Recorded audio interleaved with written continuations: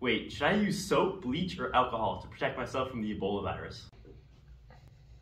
Yes, Jojo, that's a great question. You should absolutely use bleach, alcohol, and soap to eliminate the Ebola virus.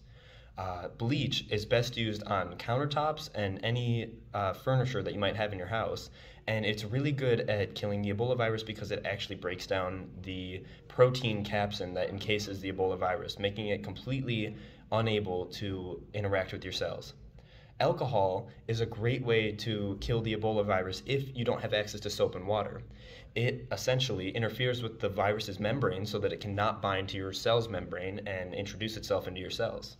And soap and water is by far the best way to get the Ebola virus off of your hands or off of your skin altogether. What soap does is it can actually interfere with the cell's membrane or with the virus's membrane, much like alcohol does. However, on top of that, it can actually form what's called a micelle with the soap particles attaching to the capsid of the virus, and it can actually wash it completely off of your hands, meaning that not only is the virus unable to bind with your cells, it's also now no longer on your hands at all. So if you have access to soap and warm water, this is the best solution for washing your hands.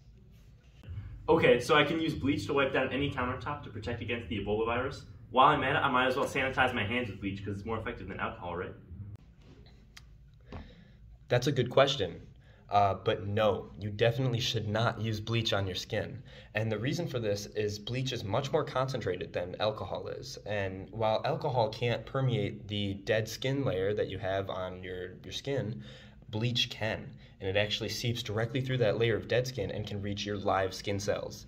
And while it's extremely effective at killing the Ebola virus, it can actually do the same thing to your skin cells as it does to the Ebola virus, which is interfere with your membrane and actually break down the proteins in your cells.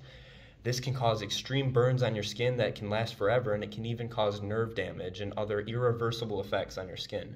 So while it's good to use on your countertops to eliminate the Ebola virus, it is not safe to use on your body, your skin, to ingest, or any other facet of that.